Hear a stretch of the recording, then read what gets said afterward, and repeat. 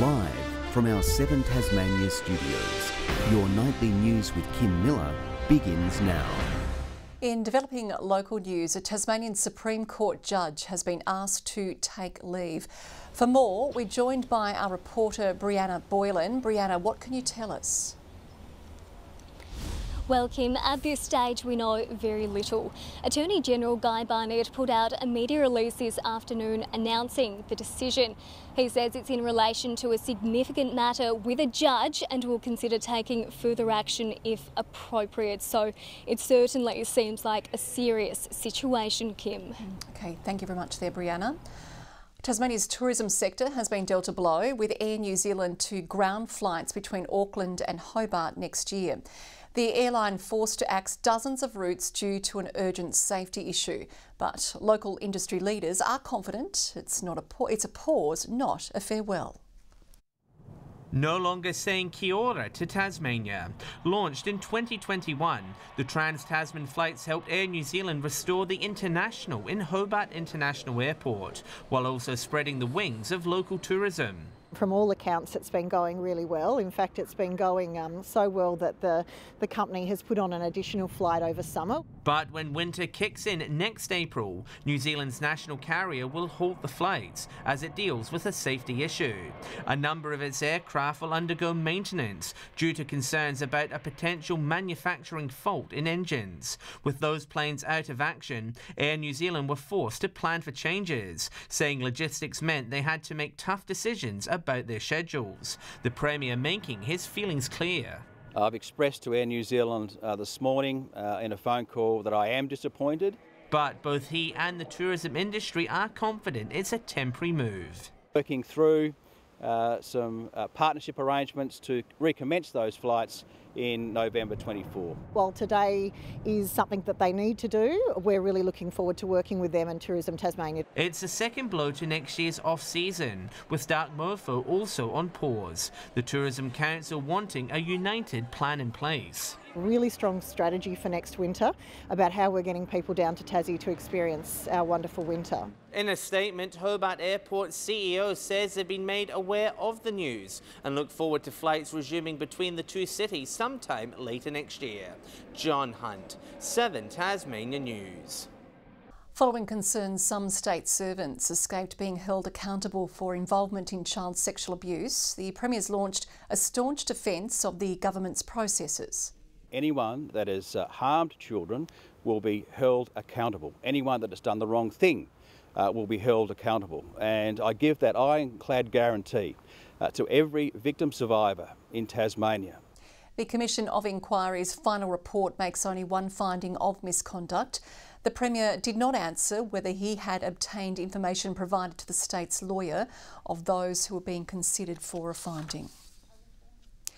Potential investors are ready to buy into an alternative vision for Hobart's waterfront stadium, according to those behind the project. They faced a parliamentary committee in Hobart today, claiming all they need now is the government's approval. With their waterfront proposal gathering steam, Dean Coleman and Paul Lennon's next sell is to a parliamentary committee. Our proposal will create an iconic gateway entrance to Hobart from across the Tasman Bridge. It can become our opera house. Spruiking potential private investment and their consultation process with all stakeholders on board, also casting doubt over the government's plans and costings. A stadium, you can't build a stadium for less than $1 billion.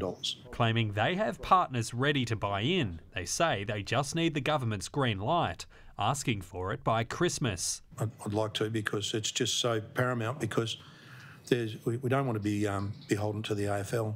The government's keeping its plans. The proponents of Stadium 2, as it's known, will need to do their due diligence, come back, of course, to government with a very clear plan. From what I saw, they'd done a lot more work and achieved a lot more than the government had in a lot longer. We've got momentum with the Mac Point Stadium. It's progressing through the various processes of the project of state significance steps. Speaking at a luncheon today, Tasmania's AFL chair said details about the club are on the way. In March we'll be talking about the team name, we'll be talking about team colours, we'll be talking about memberships. The team moving forward, even if the stadium's progress is a little slower. Josh Duggan, 7 Tasmania News. There are concerns up to 6 proposed wind farms are in danger of not going ahead after TasNetworks revised plans for the North West transmission line. The project, crucial for Marinus Link, will now be delivered in 2 stages, delaying connection to the grid for wind farms at Whaleback Ridge, Robbins Island and more. These are massive projects. This is billions of dollars of private investment that was going to be flowing into Tasmania, which is now all at risk. TasNetworks says it's working closely with landholders and key stakeholders where there are impacts. A Tasmanian charity has issued a desperate call for help as it faces a surge in demand heading into Christmas. Hobart City Missions says it's handed out 824 food packs in September, well above the long-term average of 535. It's asking the public to dig deep and donate non-perishable food items. The mission's CEO says the lingering inflation crisis is pushing people. In a can on the fridge, but now that's gone, and all of a sudden people can't put food on the table. Parents are skipping meals so they can feed their children. Christmas is looking just as busy, with 900 people already applying for its holiday assistance program. The state government has received backlash for its reliance on locum healthcare workers. In the past financial year, more than $68 million was spent on fly-in doctors, nearly double compared to the previous period. The opposition has deemed it a waste and says that taxpayer money would be better spent on a retention policy to stop local medics leaving for better pay.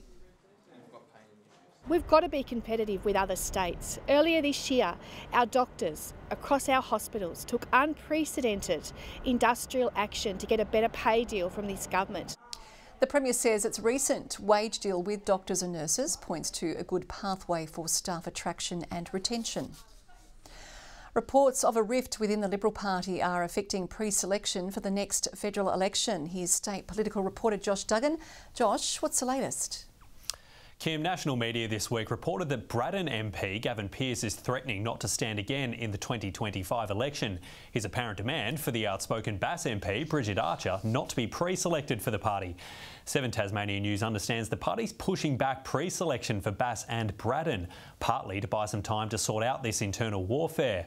It was expected later this month. It's now due next year. State Director Peter Coulson said today the process is confidential. Most sources did remain confident, though, that there is a path for both to run again as Liberals in 2025. Kim?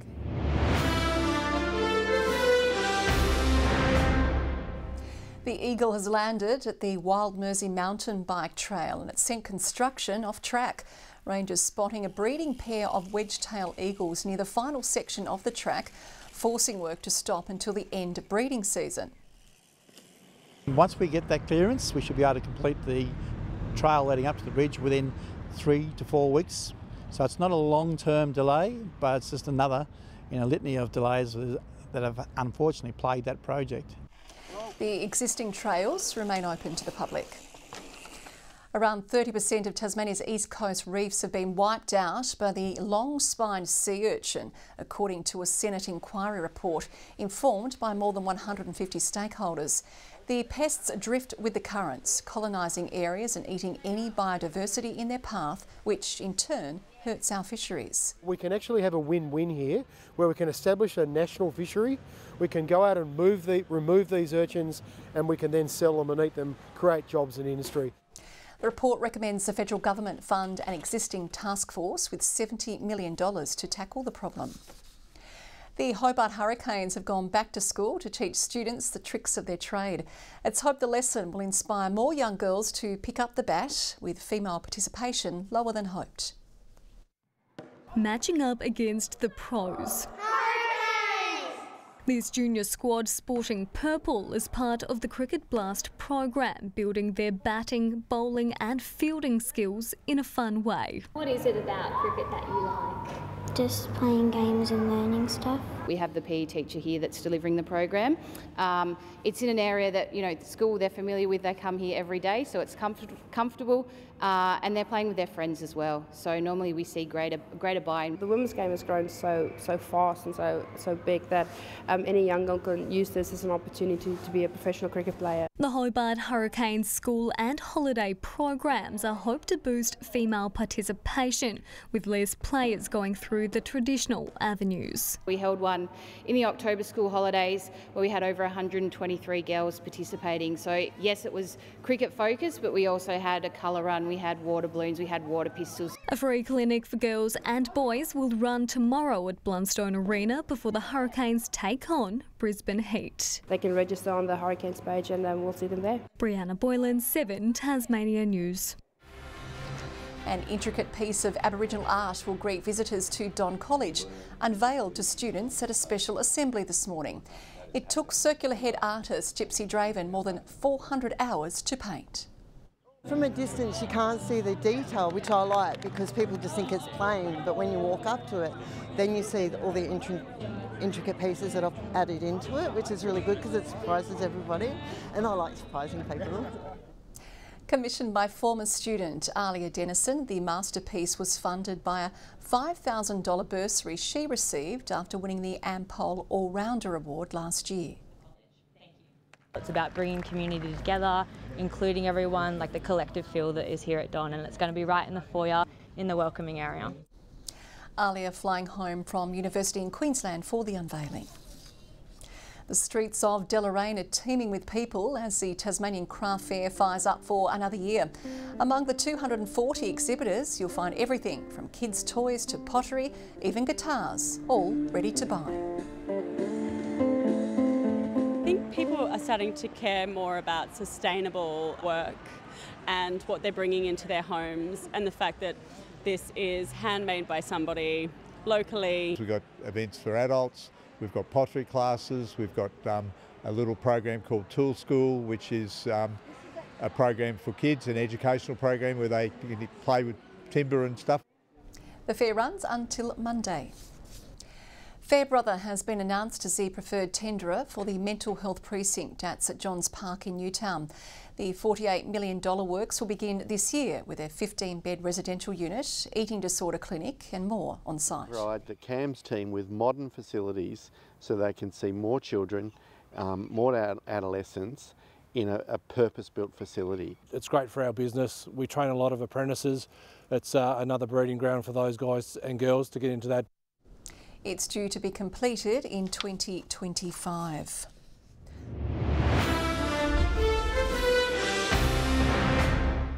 The Hurricanes have boosted their WBBL finals chances with a win over Melbourne. A 75 from Aussie legend Meg Lanning, putting the Stars in a commanding position first up, but they then had to deal with not only with an informed Elise Villani, but also a barrage from our local birds. The captain, Naomi Stalenberg, and Nicola Carey hitting the Hurricanes to a 6-wicket win with just 4 balls to spare.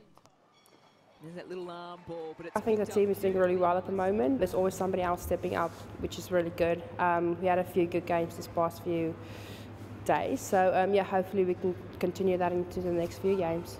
The Hurricanes will put their home ground advantage to the test tomorrow night against top-of-the-table Brisbane in a bid to go 4 in a row.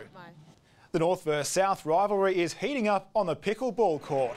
Tassie's top talents have been selected from 14 clubs and they'll take to Elfin Sports Centre on Sunday to see which end of the state is best with a racket. Who will walk away with the trophy though is still anyone's guess. Fairly confident. I've looked at both the teams, and as a former analyst I've looked at the form guide and I've thought, gee, they're very, very evenly matched. This is the third event, so Southern won the first one, Northern last year, so hopefully they're going to win it back this year. Entry is free for spectators, with play getting underway 10 o'clock Sunday morning. Kim, you can go to the craft fair on Saturday and the pickleball Sunday. Weekend sorted. Oh, thank you very much. I'll think about that one. Thanks, Nick. Good evening. Today, Hobart 13 degrees. Quite the contrast in Launceston, 9 degrees warmer, recording the state's top of 22. Devonport 19, Burnie 21 degrees. Further out, Wynyard 21, Low Head 19, St Helens, Friendly Beaches and Ooze 18, Flinders Island 17, King Island 16, Maria Island and Grove 14, Lyweni just 13 degrees. Mostly cloudy conditions over western and southern Tasmania today. There was patchy cloud in the northeast and northwest coast, remained relatively cloud-free cloudy during the afternoon. We see areas of low-level cloud over the state and the south coast of the mainland. Thunderstorms continue over eastern New South Wales, Queensland and northern WA. Tomorrow, a high sits to the west of Tasmania, extending a ridge over the state. Several troughs stretch all the way from WA across northern Australia and into Victoria. Southeast to southwesterly winds 10 to 20 knots, reaching up to 30 knots about the northwest during the morning. Winds tending east to southeasterly in the north. Southwesterly swells in the west and south, building to 3 metres. A strong wind warning continues for the far northwest coast tomorrow. Forecast for Saturday: Hobart cloudy 15 degrees, a shower or two for Medina 13, partly cloudy in Oatlands 15 degrees. A possible shower in Launceston 19, similar conditions for Devonport 16, showers also for Lyowini with just 12. Burnie a shower or two 14, 15 and cloudy in both Strawn and Marrawar. St Helens cloudy, expecting a top of 16, becoming cloudy in Swansea 15. Partial cloud in Alford 15 also. Forecast for Sunday: isolated inland showers about the north, otherwise fine conditions elsewhere. Monday fine, although partly cloudy across the state. Tuesday, isolated inland showers are likely to develop during the day. Looking further north tomorrow, the mercury is soaring in Perth, expecting 37 degrees. Sunny also in Darwin 35, 27 and a shower or two in Brisbane, 22 and showers in Sydney. Current conditions this Friday evening. Hobart mostly cloudy 11 degrees. Rain has arrived in Launceston 15, partly cloudy and also 15 in Devonport. We've come to the end of another working week, Kim, and boy, they're going quick. Wow, must be a sign you're working hard, Kaya. See you again tomorrow. And that is all your news for now. If you're in the north, enjoy your long weekend. I'll see you again Monday. Good night.